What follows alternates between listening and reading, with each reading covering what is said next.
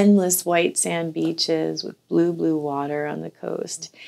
And there are these majestic trees, and they take 300 years to grow food. When you travel and you're not in your comfort zone, your presence is more there, more awake. I went to a ceremony with them, and stars actually showed up. This one showed up right in my face. If I hadn't gone through it and experienced it myself so intensely, I probably wouldn't have believed it either.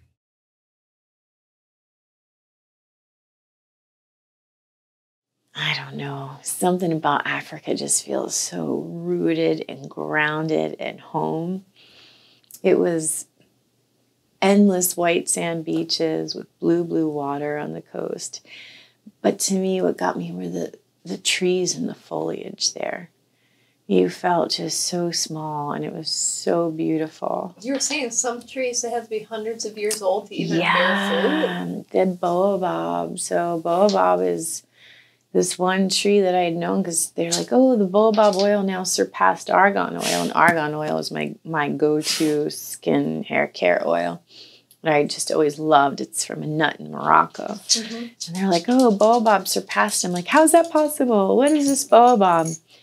And they're these majestic trees, and they take 300 years to grow food, or fruit.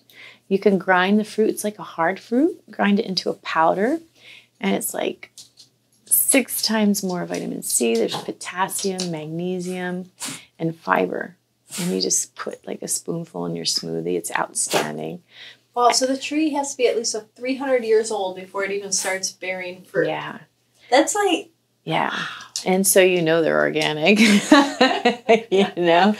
They're all, beyond organic. Yeah, it's all natural. They're organic. Like it's magic land for me, because I'm just into the plants. The neem was amazing. These beautiful neem trees. And I didn't know you could just boil the leaves and use the water as astringent or to detox. Like the trees, amazing, because I'm not a big fan of neem oil. I can't take the smell. But the water was just as potent for me. Really? Yeah. They say it heals like 40-something different diseases or complications. Wow. Yeah, the neem. It's pretty amazing. And so you were over there and you're working on doing some website work for what was this place? My friend Luce Torreforti has a beautiful property called Shallow Heart. So we did her websites, www.shallowheart.com. And it's basically her dream place. She created it so beautifully, where there's this big outdoor gallery space where you can have, they've had concerts and art gallery shows. And then she created a wellness center. So they offer yoga, and they have different programs throughout the year where you can go and stay nearby. And then they take you on all different journeys. Shivananda will be there in December. And then they're doing an amazing nutrition program in December. We're also having an event. So the events there are like something out of a movie. It's so beautiful. And she has local artists coming from African artists to show their work, and then musicians.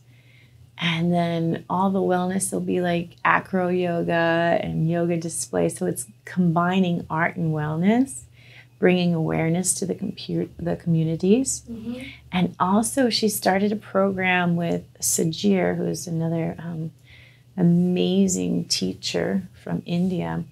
He has a philosophy called tribalosophy. Okay. And what's that? It is basically bringing you back to nature. You enjoying this so far? Did you forget to subscribe? Make sure to do so. It takes 2 seconds. Just press that little button, the red one. You know the one. Just press it, little like. All right, enjoy the rest of this content. So that all your senses come back online. So you're more aware and present. And his mission is basically to help regenerate the earth. So with donations and children, orphans sometimes, they get donations, they get trees, and they replant the trees throughout Europe and around the world. And I think he planted 7,000 trees so far with the kids. Yeah. And so him and Luce come together and having a program in February that people can come to Africa because it's so out of your normal there. So when you're traveling, this is what's so great about traveling and what I think why I'm so addicted to it, if that's a good word to use. When you're traveling, you're not in your comfort zone. Your presence is more there, you're more awake. All your senses are more heightened. Yeah. Because it's not familiar. Where when you're in familiar zones, you can sit back and go to sleep a little bit. Yeah, and distract yourself. You go into automatic pilot. Bravo. So what he does is he brings you to places, like he brings groups to the jungle in India, where there's tigers and God knows what else there. So you have to be on alert, right? And this time he's bringing, with Luce, groups to Kenya, Africa. And so they'll have the teachings and they have all different things on, it's experiences. It's not even teachings. He just creates these amazing experiences to wake up all your 5 senses. I want to go. So your 6th sense can open. This. Right? And you have savannah close by. So instead of going to the jungle, you're going to the savannah and you have the lions and just these beautiful, amazing animals in their natural habitat. So it's going to be really spectacular, a really spectacular week. So yeah, so they do these programs that are just constantly about bringing people into themselves, waking up, kind of creating a new way of thinking in the world, and more presence and more awareness, and not so reliant on the capitalistic system, because I think that's why we were so into the barter and trade, because there's some people that have a lot more than others, but then some people have the skills. So how can you all come together to really do good on this planet? And do good on this planet, be in alignment with yourself. Bravo. And live a level of happiness and joy, peace. It's wild. And for me, what's so interesting is, like, I keep asking myself, I was like, Sevi, why are you brought to all these beings that are breaking your sense of reality? It started with the Native Americans, one of the medicine men from here in Pomona, Nathan Jasinghorse. I went to a ceremony with them, and stars actually showed up. They just showed up like little tiny, and I was like, how are they doing this? Like, I'm always a skeptic looking for, I was like, oh, there's special effects. And then finally, after the 3rd day, I surrendered to that, and one showed up right in my face. And I was almost like, watch this, and then took off and went like 50 feet in the air before it disappeared. And I was like, well, how do you tell people about that one? That was my first experience of, breaking the box of reality. Right. And then, I told you Tibet, and now you have your saints in India that are, manifesting things out of air.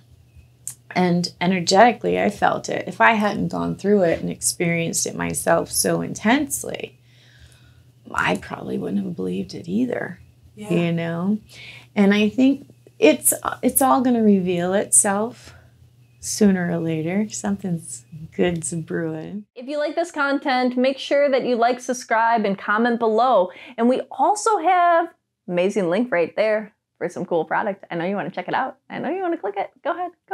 Come on. You can do it. All right, until next time, have a beautiful, blessed day.